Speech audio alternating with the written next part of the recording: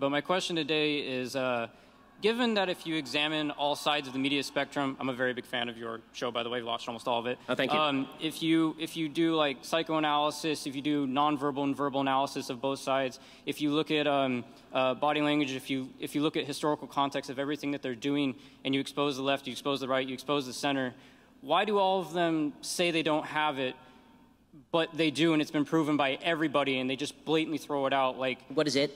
Sorry, they don't have... Just hypocrisy or an extreme bias. Well, why is everybody biased? I mean, I think No. Like, why is it that when it's shown and it's proven by hundreds of people, it's just, they just can't deal with it?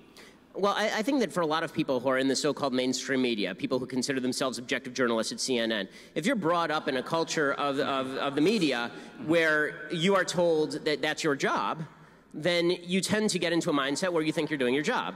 I mean, we all think we do our jobs on a daily basis. If somebody told you your job is to be objective about the matter that's directly in front of you, it's very difficult to live with a cognitive dissonance that says, I am politically of one side, but I'm going to put that to the side in order for me to pursue this objective analysis of the issue in front of me. And I think that if you go to J school, right, if you go to, which is where a lot of the people from CNN and the New York Times come from, and you're told that your political point of view is irrelevant to your reporting, but all the people who surround you think the way you do, you've never actually seen anybody. It's like a strange breed at the zoo. You've never actually seen another political point of view. You don't even know that you're biased when you are. So I'm going to attribute a lot of this to ignorance, not malevolence.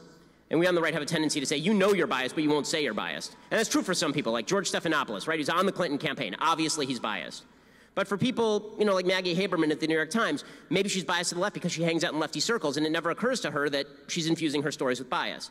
So I tend to try and avoid, if I can, attributing nasty intent to people with whom I disagree, because I think everybody's trying to do their best, or at least most people are trying to do their best, and they just come up short.